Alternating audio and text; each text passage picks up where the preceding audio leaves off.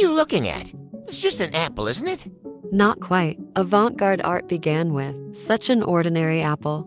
From an apple? Exactly. From Paul Cézanne and the distortion of perspective. Looking at the apple from every angle, he noticed that it wasn't as we see it. As the old Flemish masters painted still lifes. How so? Cézanne used a stereoscope. A stereo dash what? Stereo what? In 1849, Charles Wheatstone created the stereoscope, a prototype of seeing through 3D glasses.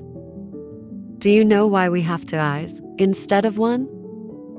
No, what difference does it make? It makes a huge difference. One eye alone cannot perceive perspective.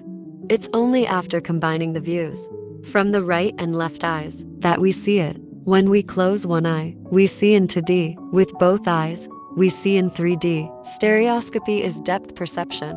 When we look at an object, each of our eyes sees it from a slightly different angle, sending those images to the brain. The brain processes the difference in viewing angles and merges them into one image. When we see into D with one eye, we struggle with depth perception, like driving a car. Charles Wheatstone created the reflecting stereoscope to enable people with vision problems to see 3D images. And Cézanne had one. In the stereoscope, the images don't align perfectly. It's not precise vision. The image it produces is slightly shifted.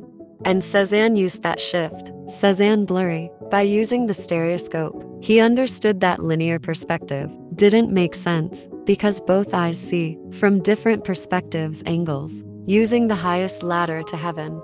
Cézanne observed different viewpoints and painted his still lifes using multiple perspectives in one picture. Cézanne also used another invention by Charles Wheatstone, the pseudoscope. It changes perception. What we see in the right eye switches sides, and we see that image in the left, and vice versa.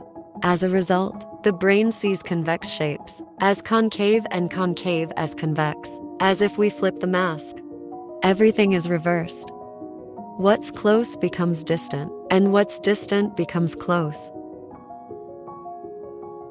These two discoveries led Cézanne not only to change perspective, but also to simplify the objects he painted into their simplest forms: cubes, cones, ovals, cylinders. And he was the first to paint using three-dimensional depth. As in sculpture, it was such a revolution that it contributed to the creation of the first avant-garde movements in art, Cubism, breaking down the image, seen into its prime factors, and Fauvism, painting without perspective and reducing shapes only to lines.